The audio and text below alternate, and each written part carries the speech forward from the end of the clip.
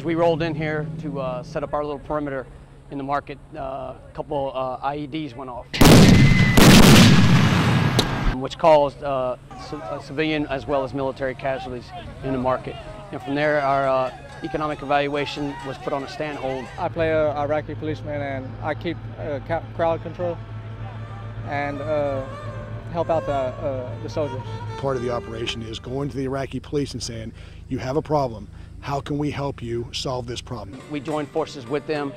We try to let them handle as much as the rest of the population as we can. I'd say it's pretty realistic. I mean, from a personal experience, I've been over there already twice before. And from what I'm seeing here, it's just like the same that I see over there. Get back! Get back! Don't get him! Go! Get back! They got to get in the mind state that it is real, because if they think that it's just training, then that's all it's going to be. I have a gunshot wound to the hand, and usually they'll come and check me and help me out. They'll tourniquet on my arm. We want to create a very difficult, complex situation where we keep throwing stimulus at them that they're not expecting to. That's what combat is. We don't know what the enemy will do.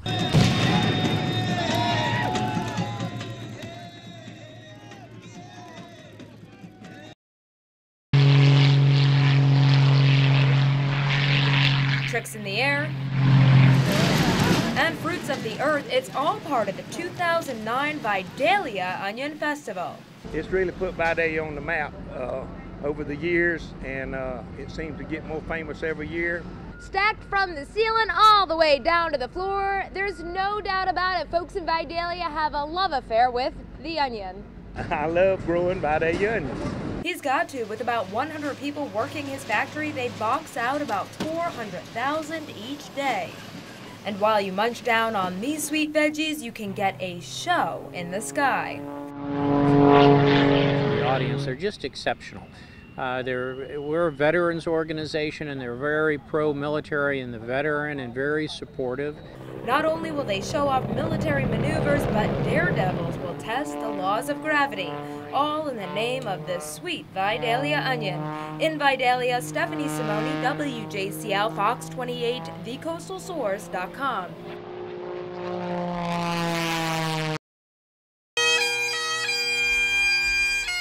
Blessed are the peacemakers, for they will be called the children of God. A simple song carries in the wind, playing for those who gave their lives. A riderless horse moves on, symbolizing a warrior who will ride no more. I think that today causes everybody to stop, reflect, and remember what this business is really all about.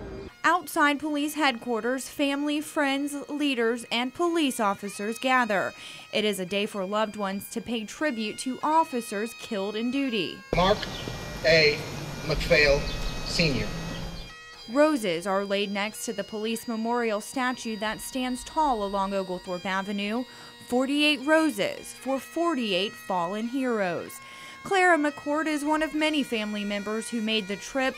She peacefully lays a rose for her father, killed in 1921. It was Easter Sunday morning when my father was killed, and I was 6 months old. Clara, now 89, still feels the loss. He robbed me of a wonderful childhood.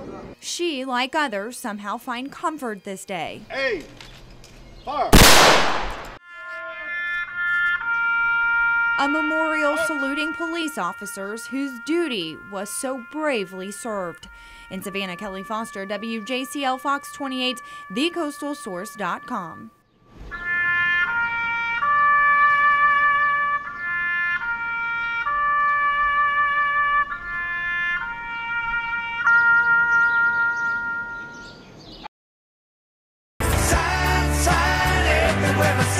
Yeah, I like throwing in the air and I spin it a lot. I tried to do a cartwheel, but that didn't work. Just spinning it like really fast. Tried to dance, tried to flip the sign. I think that it works for the employees and the employers. I think it's not very expensive for the advertising. I think my duty is just to get people to come into my my company. Well, they pay me just to get people's attention and get them to come inside. The way we dress, you know, it's the costume we're wearing. that people like that. Well, I think this advertisement definitely helps companies because it gets like closer to the people because I'm out here in the street, so they see me every day. There's people that come in like every day. I think it helps because you have the opportunity to sort of engage the people that are driving by, and you can react and respond to them, and they use. I get all kind of reactions. I done seen a lot. People honk, people smile, people blow you kisses. Yeah, a lot of honking, yelling, and crazy looks like wow. And people holler, people woohoo baby at you, they wave, different things. Kids smiling, and I get a lot of everything. Older folks, they really enjoy it. It really never gets boring. I can always think of something new. I just love my job.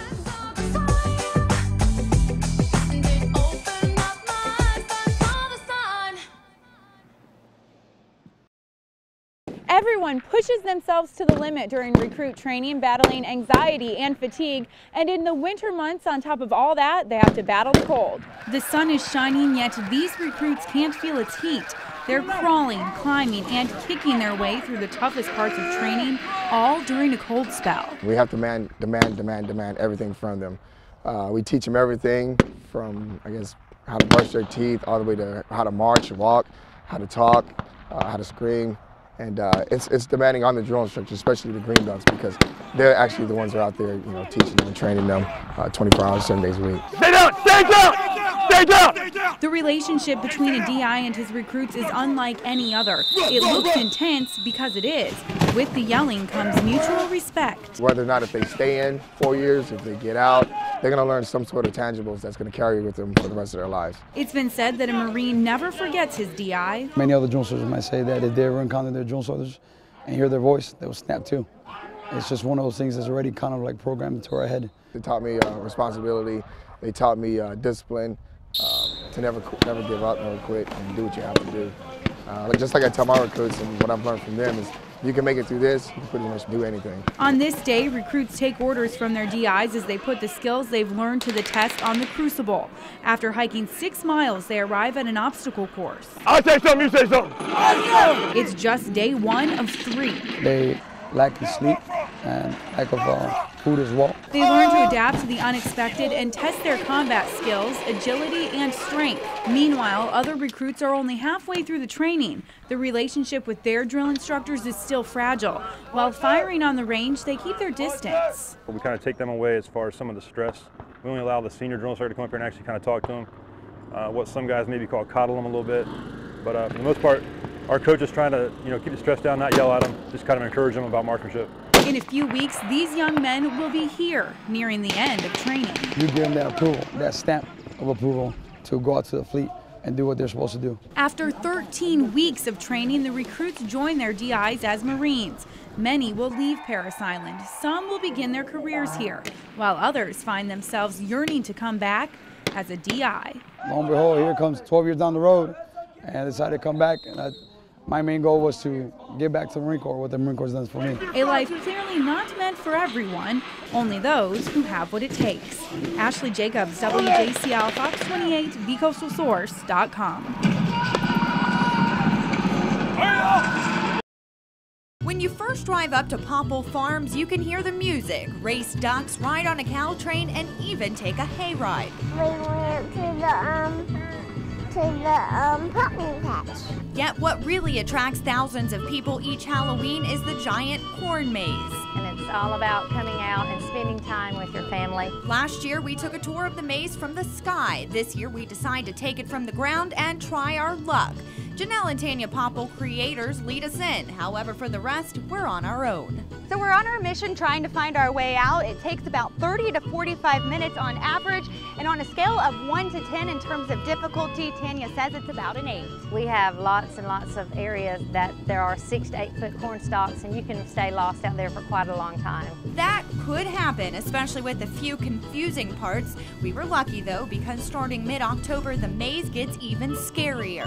It will be the field of screams, and we'll be turning the cornfield crazies loose. There's no lights out there. It's a 10-acre cornfield, so it's pretty intimidating. We decide the only intimidating thing today is the hot weather and making it the whole way, well, not saying we cheated, we just found a shortcut out. In Odom, Kelly Foster, WJCL, Fox 28, thecoastalsource.com.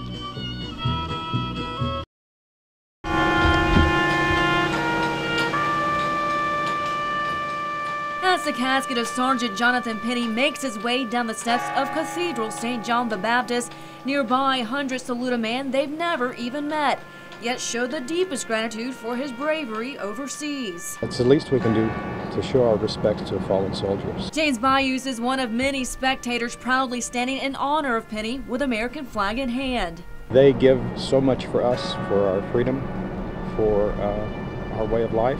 A 21-gun salute rings out on Lafayette Square for the fallen Ranger.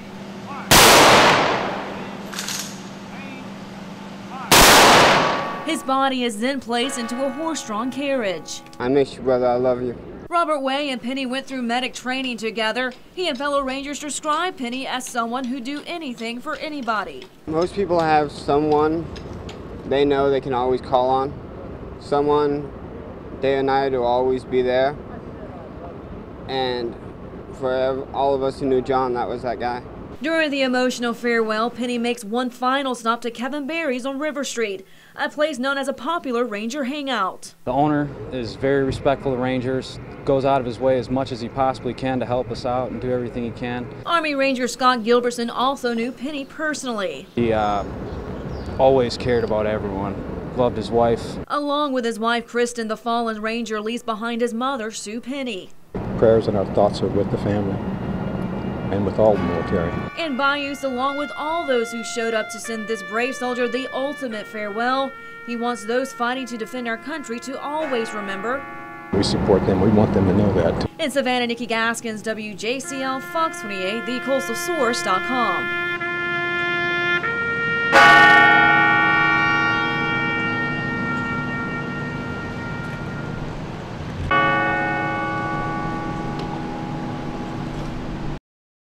We are moving the chapel. Going to the chapel and we're gonna get mad. I think it's a neat idea. It's something that, you know, it could have been taken down and disappeared, but we decided to keep it. We had done a couple of dry runs and we knew we had some spots that we didn't have but maybe 2 inches to get a 30-foot building through. So it's quite an undertaking. You had to have the police department, fire department, all your utilities, Georgia Power, telephone.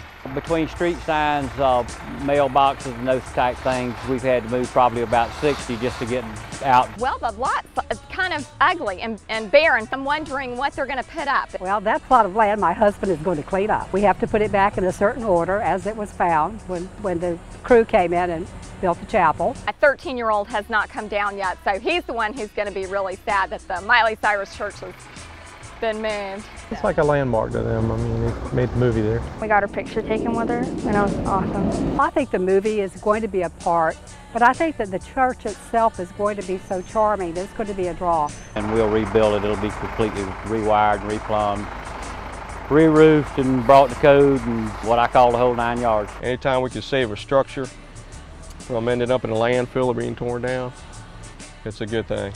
I will be real excited when it's parked. Come get married on Tybee.